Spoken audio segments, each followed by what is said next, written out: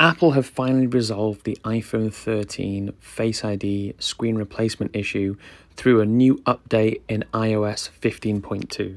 Thank you to The Verge for confirming with Apple last week that a software update would be released to resolve this issue. And we got our hands on the iOS 15.2 beta to complete our own testing. If you want to catch up on our previous research, we'll link a video in our bio, and that was our original research that confirmed the microchip that controls the screen is now communicating with Face ID.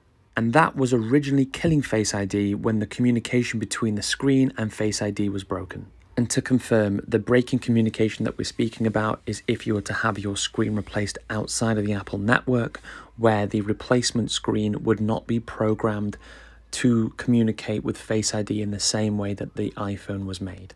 The only previous resolution for this was to move over or to resolder the microchip that's on the screen, but of course this is not a viable option for many companies based around the world. So back to our testing here, and just to confirm, we're using iPhone 1 and screen 2 now. So this is the screen that is not paired to the iPhone, but the original iPhone that we're using.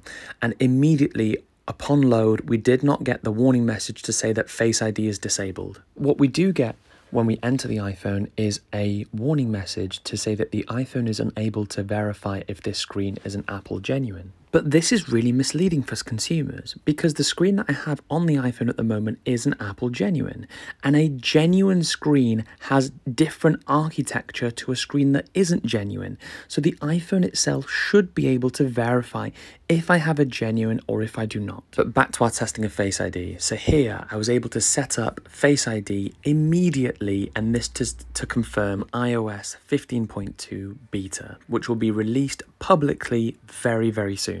So to confirm, if you have your screen replaced outside of the Apple network, like we have here, even if it's with an Apple genuine screen, you will now not lose Face ID. But we do believe that this was just a glimpse into the future where screens will continue to communicate with the biometrics in the iPhone. We'll of course keep you up to date with our research.